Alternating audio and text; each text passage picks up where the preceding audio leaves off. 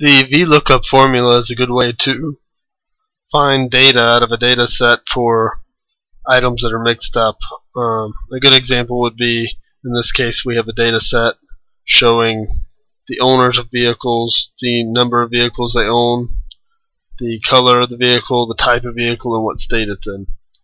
And say we have a different spreadsheet or different data set that has names of the owner, and we want to find out what kind of items each owner has. A VLOOKUP is a very good formula to use to find this information, and the best way to do this would be to type in the equal symbol, start typing VLOOKUP, and after the V and the L it will auto-populate. Hit Tab, and you'll notice it has a lookup value, a table array, column index number, and range lookup. And basically what this is asking is, what is the value you want to look up in the other data set? We want to look up cell F16, put a comma, and then you're going to select the actual data set that you're wanting to find this in.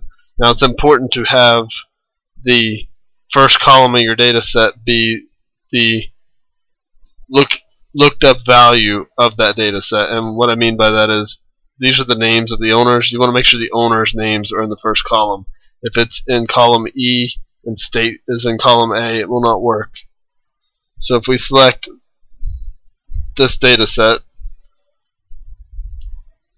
and press comma, it's going to ask you for column index number. And what that is saying is, if it finds the name Vicky in column A, which data item do you want it to place in this cell? Do you want it to place state? Do you want to place quantity, the color of the vehicle, the type of vehicle?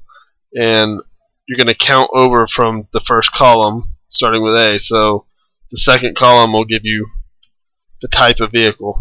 We'll press false. It's going to give you that answer. You can drag this formula down, and it will give you this answer for each one of the owners of the vehicles. Now if we drag this crossed, you'll notice that it's going to keep following each one of the items.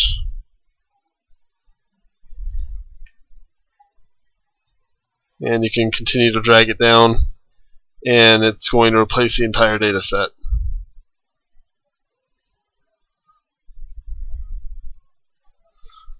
Some of the data is incorrect. As you can see, Bill should be Tennessee here.